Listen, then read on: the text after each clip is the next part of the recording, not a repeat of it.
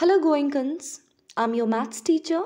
Students, today we are going to learn about patterns. That is the number pattern. So what is this number pattern? Number patterns are a sequence of numbers that are ordered based upon a rule.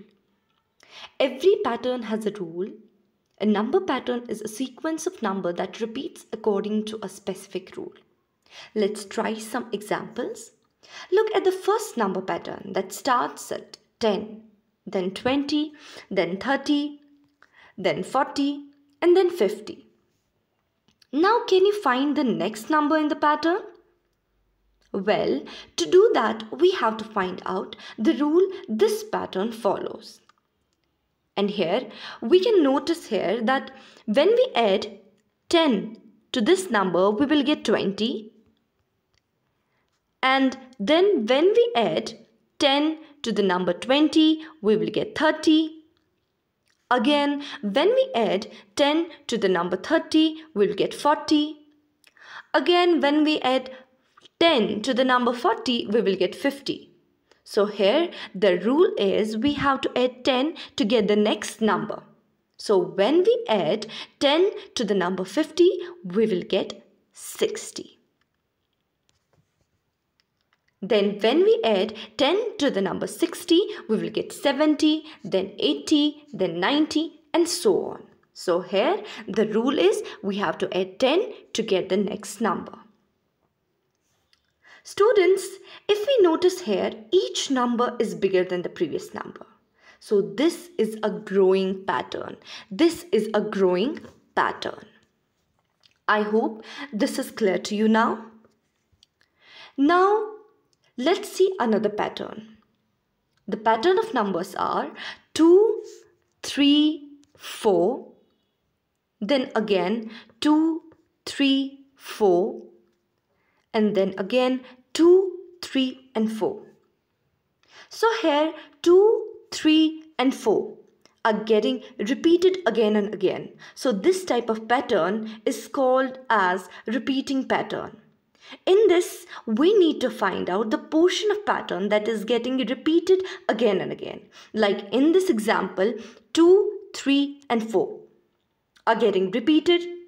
The part of the pattern that gets repeated is called the pattern unit. So here the rule is the numbers 2, 3 and 4 are getting repeated. We have to add all these numbers once again. So we will get a pattern 2, 3, 4, 2, 3, 4, 2, 3, 4, 2, 3, 4 again and again. I hope students this is clear to you. Let's see another pattern. Here we have 1 plus 3 which is equal to 4.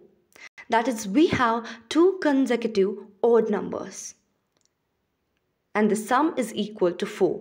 And we know that 4 is a square of 2. That is 2 times 2. Then we have 1 plus 3 plus 5. That is consecutive 3 odd numbers. And the sum is equal to 9. And we know that 9 is the square of 3. That is 3 times 3. Then we have 1 plus 3 plus 5 plus 7. That is, we are having 4 consecutive odd numbers. And the sum is equal to 16. And 16 is the square of 4. That is 4 times 4. Then we have to complete this pattern. See, in the next pattern, we have 1 plus 3 plus 5 plus 7 plus 9. That is, we are having 5 consecutive odd numbers. And the sum of 5 consecutive odd numbers is equal to 25. And we know that 25 is the square of 5. That is 5 times 5. Then we have 1 plus 3 plus 5 plus 7 plus 9 plus 11. That is, we have consecutive 6 odd numbers. And the sum is equal to 36. And we know that the square 36 is the square of 6 times 6, which is equal to 36.